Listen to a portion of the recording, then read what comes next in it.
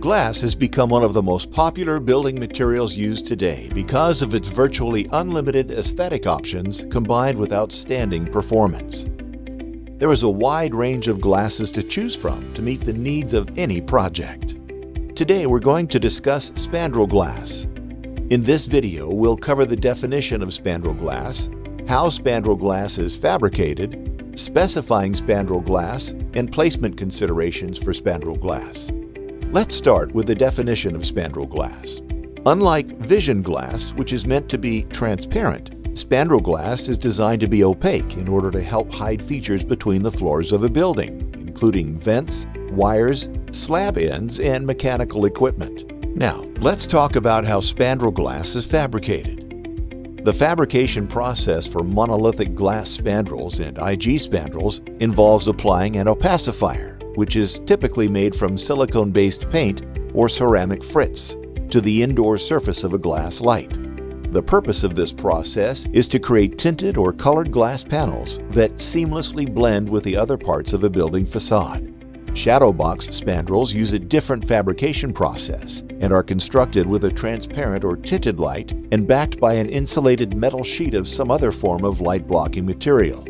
The purpose of a shadow box is to add depth to the building exterior by allowing light to penetrate through the glass into the facade while still hiding the building mechanicals.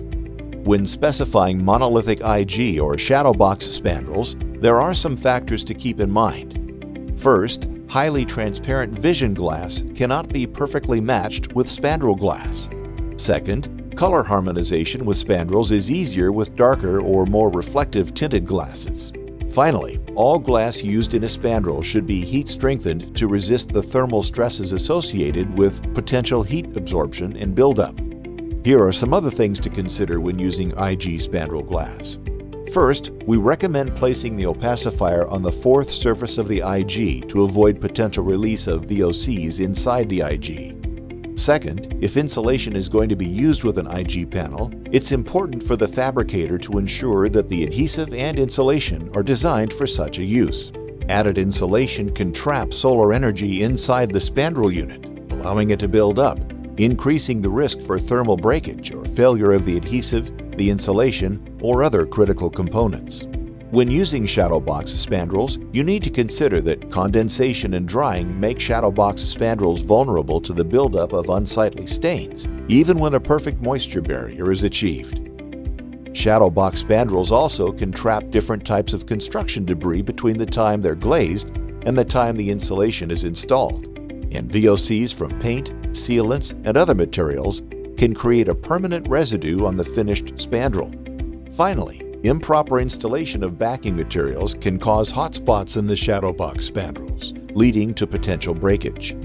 To conclude, today we focused on the definition of Spandrel Glass, how Spandrel Glass is fabricated, specifying Spandrel Glass, and placement considerations for Spandrel Glass.